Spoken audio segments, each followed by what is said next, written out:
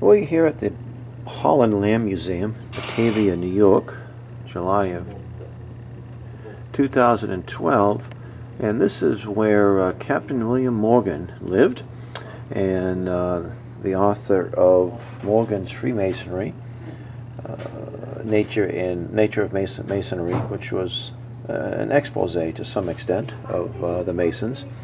The story is that he was born in 1775. He served in the War of 1812 under Andrew Jackson, born in Baltimore. He moved up here into the Batavia area. He was a member of the Masonic Lodge in Leroy, and because he liked to drink and liked to talk a lot, he was not accepted in the Masonic Lodge.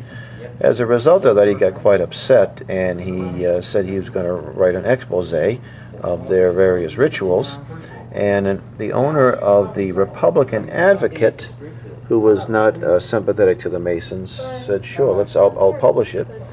So it was published, and the word spread about it, and he got many death threats against Morgan. And the Masonic fraternity paid for the notice and caution advertisement to appear in the Canadian newspaper on August 9th of 1826.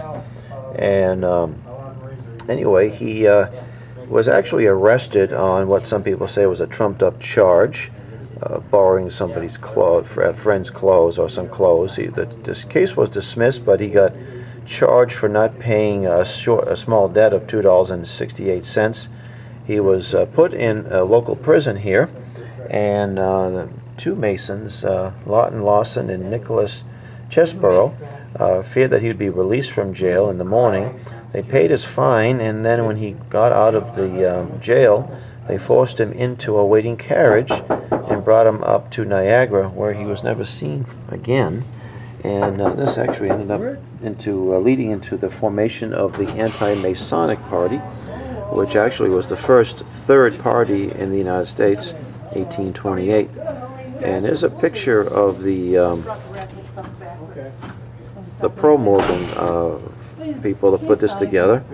And then this is a picture of what the Mason city looked like, sort of a vagabond and a vagrant. And there's a monument, a cemetery down the road here, that erected in 1882 with donations by over 2,000 people throughout North America, talking about the commemorating the event of his kidnapping. And the book is still in print, and it really isn't what I would call a smoking gun type of book. It just sort of goes into the rituals. And on YouTube, there's a very poorly acted videotape or video of the Morgan story, which I think they sell here at the Historical Society. It's interesting.